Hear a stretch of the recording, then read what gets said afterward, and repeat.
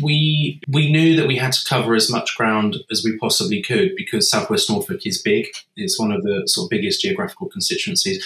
And whilst people might know me in Thetford, they don't know me elsewhere. So name recognition was really important. And we made a very conscious decision not to campaign in Thetford at all. We campaigned everywhere other than Thetford.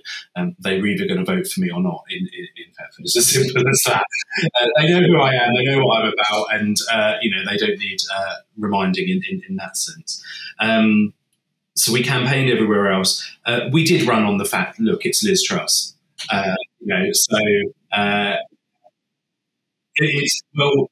main slogan was "It's Terry or Truss," because we wanted. I knew very quickly that whoever stood the most likely chance of beating her was the one that the public thought had the best chance.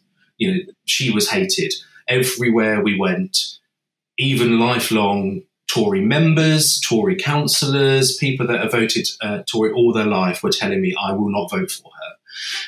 So we had to try and get as many of those people to vote Labour as we possibly could, or stay home or vote for other candidates.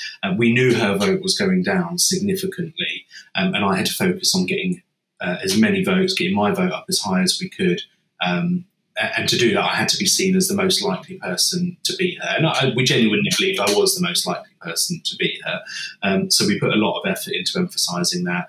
The Terry or Truss leaflets, I think we delivered about 60,000 of those as a constituency. So, we covered a lot of ground. Yeah. Did you bump into her at all on the campaign trail? I mean, did you? Because you must have known her previously from your work as a local councillor. But did you bump into her at all when you were out there? We did. I was a bit worried at one stage because we kept bumping into each other, and I thought, well, South West Norfolk's huge. How will we keep ending up in the same place?